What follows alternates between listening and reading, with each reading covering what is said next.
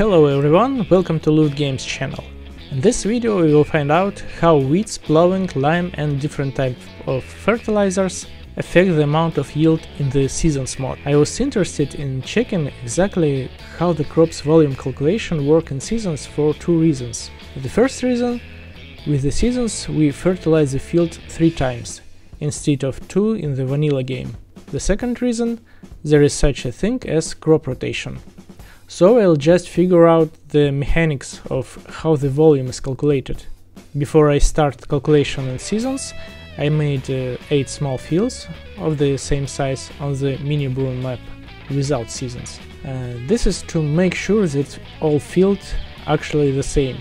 I planted all the field with wheat. Fields need plowing and lime are not fertilized and weeds grow on it.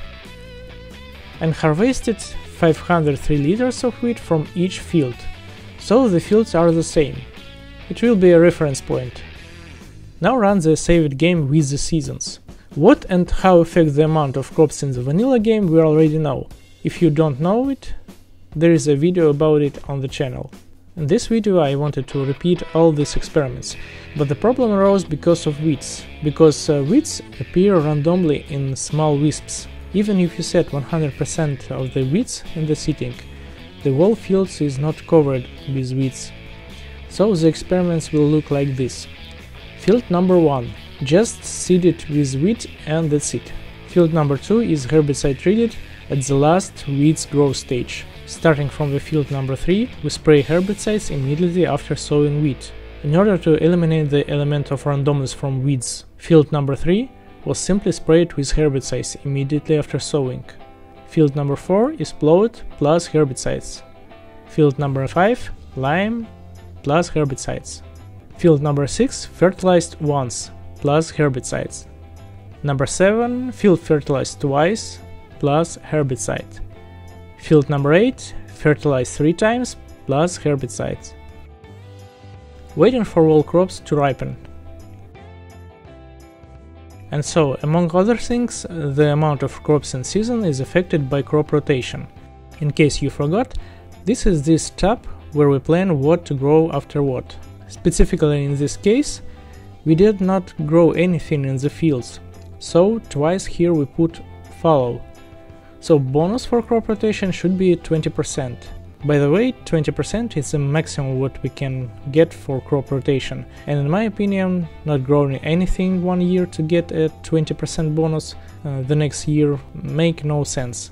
Let's see how it works. We waited for ripening and now harvesting. From the first untreated field we harvest 698 liters. From the second field, where weeds were eliminated at the last stage, we harvested 718 liters. These numbers do not mean anything, because the area of weeds is different. Naturally, after the whole experiments I thought a little bit about the numbers and came to the following conclusions. The bonus for harvesting weeds, plowing and lime are the same as the vanilla game. And the calculation for the seasons goes like this. First, the tillage bonus is added to the base volume as in the vanilla game, and then the final volume is multiplied by the crop rotation bonus. That is 20% added not to the base volume, in this case 503 liters, and that will be after bonuses for processing. Field number 3 is a wheat-free field, 503 liters plus 20% for wheat elimination, and it should be 603.6 liters. Multiplied by 1.2 and you get 724 liters. It's match. And note that from the second field we collected 718 liters. I conclude if you eliminate the weeds at the last stage, it gives less volume than complete removal of the weeds, just like in the vanilla game. Field number 4, 503 liters plus 20% for no weeds, plus 15% for plowing. Total is 679 liters. Multiplied by 1.2, that's 814.8 liters. Well, 815 liters. Field number 5, 503 liters plus 20% for no weeds plus 15% for lime. That's 617 liters multiplied by 1.2 and we get 815 liters, same as plowing, same as in vanilla game. Field number 6, intrigue. With the season the field can be fertilized 3 times. And what does it give? It gives as much as 2 layers in the vanilla game, 50%. That is, 1 layer of fertilizer gives a bonus of something like 16.66. Well, there is a bunch of 6's after the comma. So 503 liters plus 20% for no weeds, plus 16.66% for fertilizer, that's 687 liters multiplied by 1.2, and we get 824 liters. Okay, 825.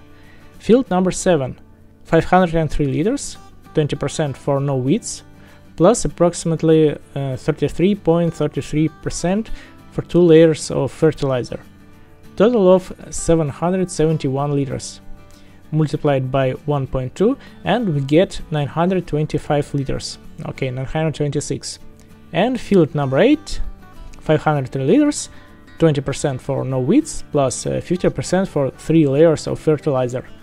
Total 855 liters.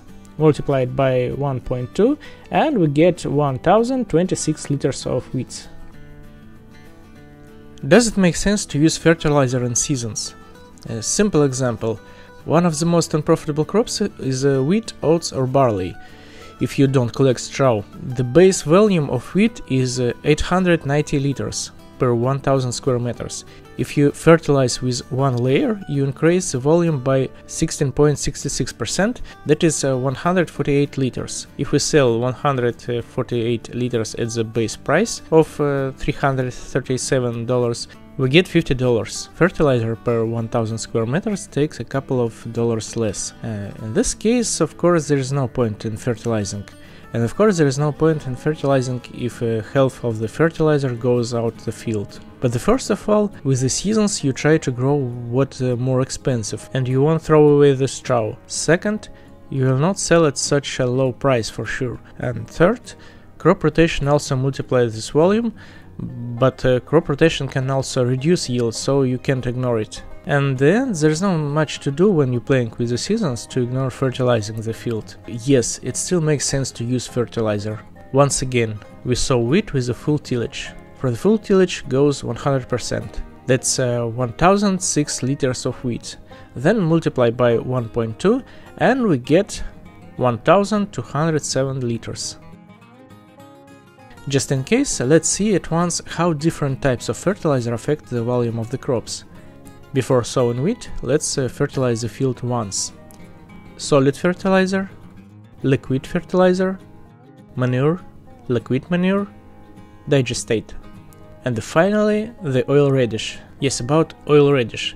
It takes a couple of months for radish to appear, and usually we have time to sow or plant something after that. So it makes sense to use radish as fertilizer too, because it's cheapest fertilizer. Well, and with the seasons it's happened that there is nothing much to do, why not sow radish? But there is a risk. If you sow the radish at the beginning of the year, if there will be prolonged cold weather and the soil does not have much time to warm up, the radish will not have time to grow by the time you need to sow something else. In this case you won't get any fertilizer from the radish. But you can sow radish at the end of the year after harvest. I will tell you about it later. In the meantime, we waited for radish to appear and sow wheat in all fields. To avoid randomness, we spray every field with herbicides. And wait for the wheat to ripen. Harvesting. A field with solid fertilizer 825 liters of wheat, field with liquid fertilizer 825 liters, field with manure 825 liters, field with liquid manure 825 liters, field with digestate 825 liters, and finally a field with oil radish 825 liters. That is, as in the vanilla game, the volume does not depend on the type of fertilizer. Let's go back to the oil radish. If minimum crop damage is set in the settings, you can sow radish immediately after harvesting. If the soil temperature is high enough, not below 6 degrees, the radish may have time to grow.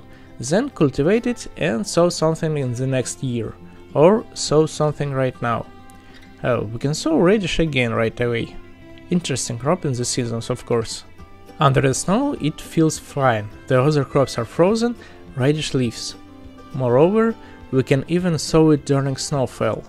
We can't cultivate the land, but we can sow radish.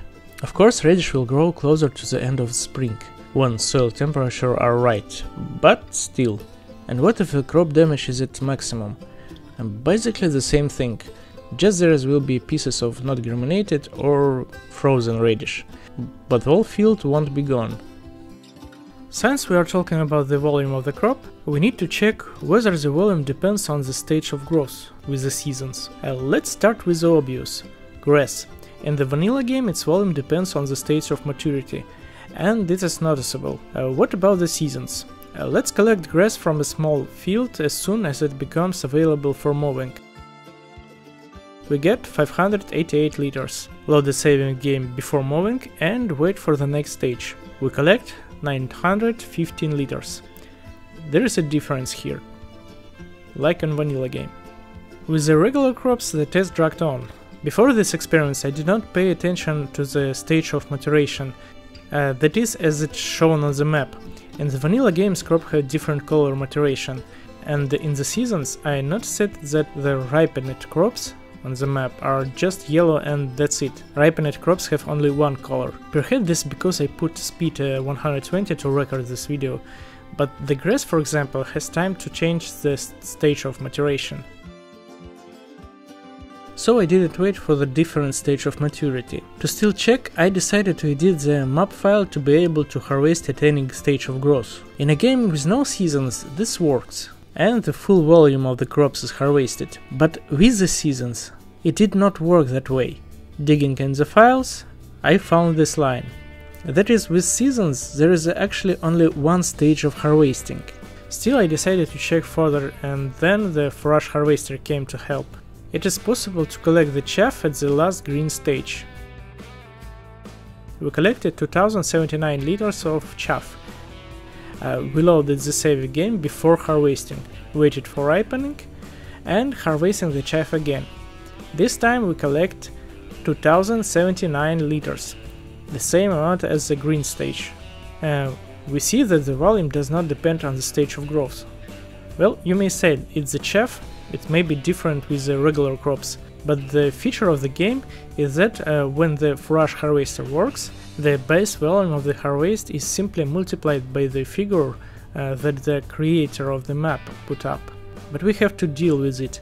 Now I have set the volume dependence on the stage of growth in the map setting, I mean in the map files. Made a small field of wheat again, and again I am harvesting it with a forage harvester. On the last green stage I harvested 1553 liters of chaff. Loading the game before harvesting, waiting for ripening, harvesting the chaff, and this time we get 2330 liters. We see that now there is a dependence of the volume on the stage. And to finally understand everything, in the map setting I removed the dependence of the volume on the stage, and I loaded the game on the green stage of growth again, and at this time collect 2330 liters. The conclusion is as follows. If on the map without season there is a dependence of volume on the stage of growth, it will be with the seasons. If there is no dependence, there is no dependence with the seasons. Well, I hope you understand almost everything. I hope you enjoyed this video. Don't forget to subscribe, and goodbye everyone.